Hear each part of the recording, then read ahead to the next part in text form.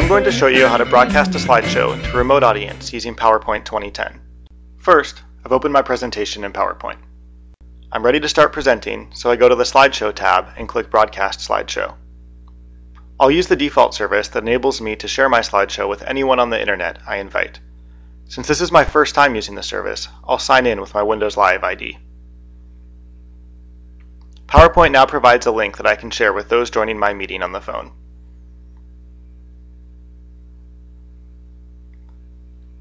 After emailing the link, I click Start Slideshow. I'm now presenting full screen on my computer, the same way I'm used to for all presentations I give using PowerPoint. The remote attendees who open the link I sent see my slideshow in their web browser after just one click. As I advance through the presentation on my computer, their browser updates automatically to show the same slides and animations as I'm seeing.